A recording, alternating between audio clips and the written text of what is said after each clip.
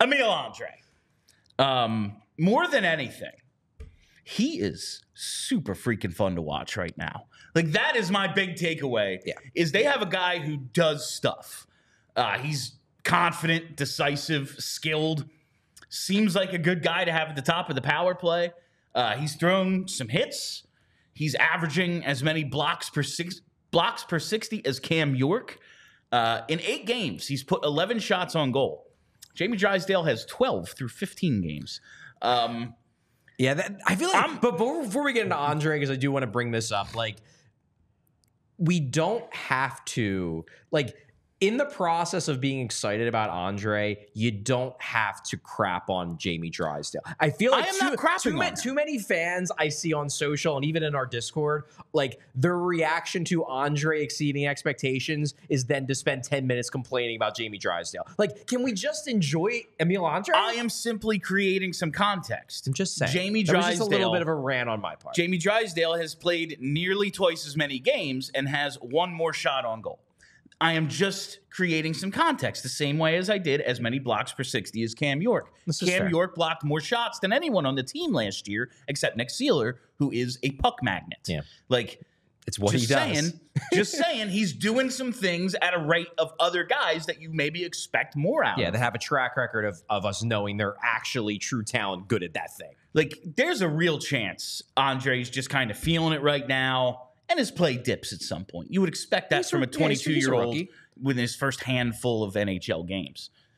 But it's hard to look at him and come up with stuff you just, like, oh, that's not sustainable. Like, he's just doing good stuff. I think what we're seeing, at least, is, like, I don't know if this is his, I mean, if this is his normal, the Flyers have a stud. But even if this is his ceiling, like, that's pretty exciting because his ceiling's pretty darn good. His ceiling is real good. Looking at his advanced metrics, he's played in 8 games this year. He's got a 57.56 expected goals for percentage at 5-on-5. Like, that isn't just good, that's great. That is straight up impact level. And yeah, some of that was when he was playing down the lineup in a sheltered third pair. Last couple games, though, he ain't been getting sheltered. He's been facing off against top players. Now, not every shift. They've bounced things around. He's not getting every shift with Travis Sanheim. Yeah, Sanheim had like 5 more minutes last night than him. But he's getting enough. He's not, like, they are not saying we can only put this, 5'9" rookie out there against third lines. Nah, he's getting some tough shifts. He's more than holding his own. He's helping the Flyers carry play. He is. And that's another thing I really liked. I think it was the Carolina game for him. A little rough. Wasn't great. Yeah, that one where he, like, toe picked while he was trying to cover the rush at the beginning of the third period. That's the play that leads to a Jack Roslovich goal. Bad game. But and since he's been great since. And that's something. So if you haven't read my my article, I published it early this morning on allphly.com for diehards only, because it is an in-depth feature on one Emil Andrae.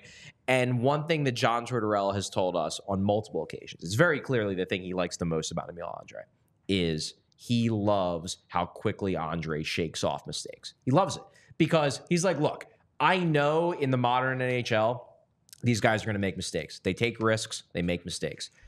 What I want to see is that after he makes a mistake, number one, he acknowledges that he made it, because that was the Ivan Provorov problem. It was like, okay, everyone else sucks. I'm great. Yeah, that wasn't my mistake. I didn't turn the puck over. It was because the guy wasn't standing in the right place, and I would have passed to him otherwise. Like, no, you have to acknowledge when you're making the mistake, and Andrae does that, and then he immediately forgets about it.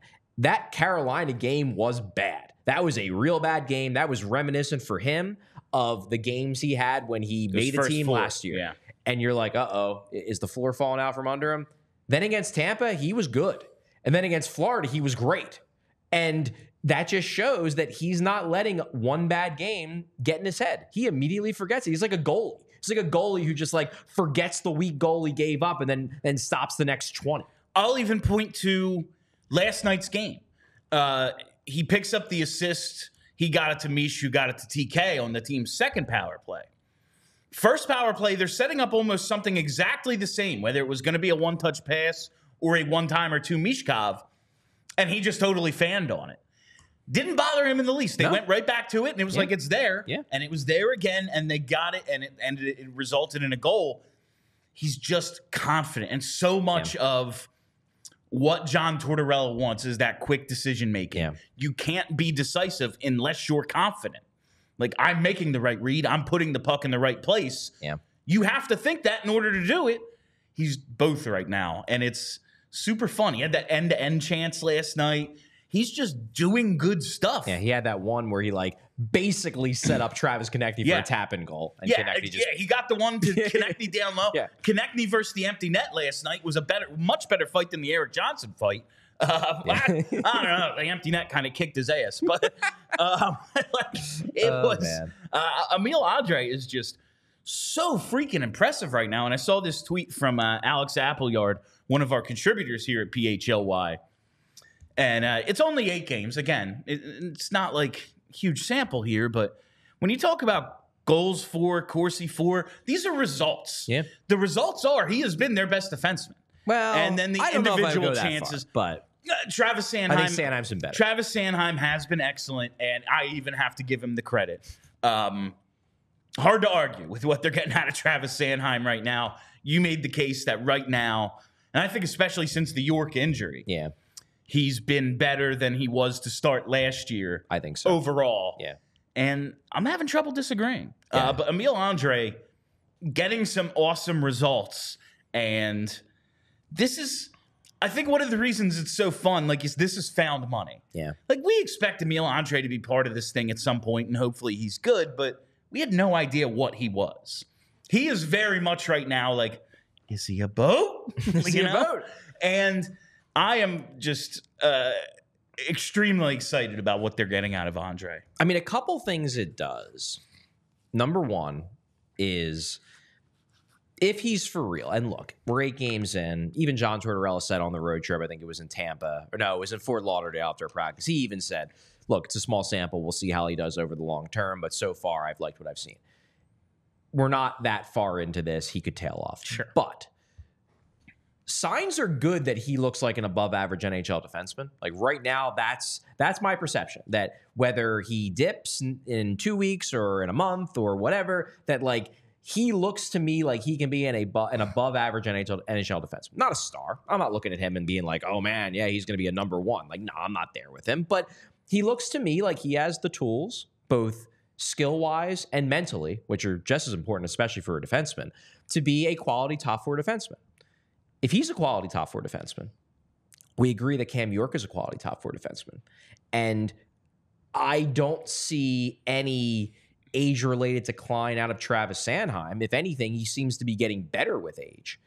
Suddenly, you have 3 top 4 defensemen that are presumably part of your long-ish term future. I mean, Travis Sanheim, you're kind of stuck with him. So, like, I don't know how you're going to trade him. So he's pretty much part of your future. So you might as well just hope he stays this good because he's got a no trade clause and he doesn't want to leave. No. So, but if all 3 of those guys are top 4 defensemen, suddenly your defense is kind of coming together.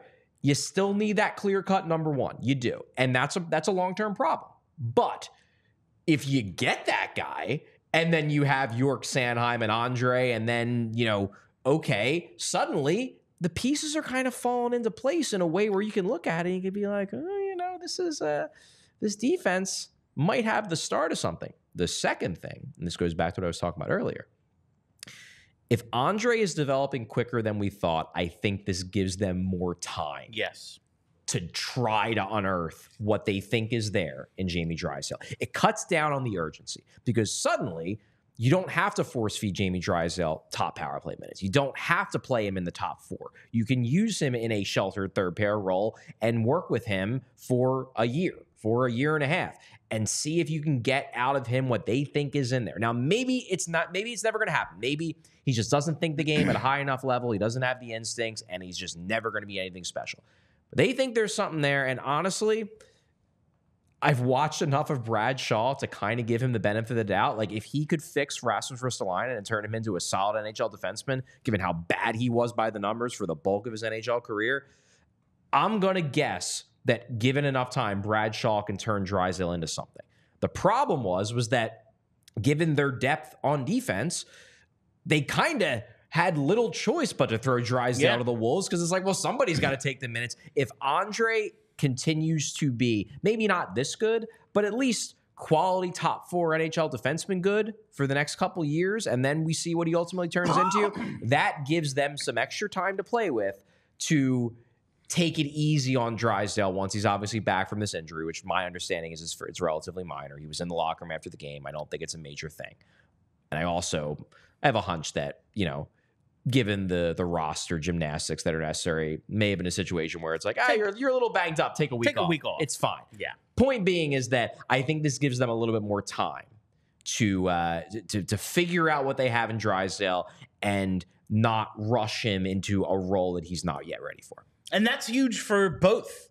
Like, they need Jamie Drysdale to be something. Yeah, they do. They really. It would be I don't think it would kill them. Yeah. But man, it would hurt. Yes. Given what they gave up to get him. And what could have been behind door number 2. Exactly. Even if you're looking at Cutter Gauthier right now, it's like he's been benched a few times. He still hasn't scored. He's hanging out on the perimeter too much. He had that big turnover. Maybe he's going to turn out to be a goal scorer, but not a 50-goal, that guy. Not a core piece of a contender. But there is still always could it have been Marco Rossi? Yeah. Could it have been pretty good? Like, could it have been another something other than Drysdale? And that will always exist. Absolutely. And you can't really afford to make those mistakes when you're rebuilding. No, asset management is really important, and that would mean that you had a top 5 pick and you got a third pair power play 2 guy. That's not going to cut it. Like, you can't have those kinds of mistakes and become a legitimate contender. Legitimately, what we thought Emil Andrae was, who they drafted in the 2nd round. Yeah. Like, nice little maybe third pair, put him on the power play, do some things for you. Like, you need more out of Drysdale than that, even if Andrae and this, like you said, buying them that time. It does. Is huge. Whether it's to get him healthy, whether him to get mentally up to speed. It just really helps his development. Yeah. Less pressure. Yeah. Less pressure overall.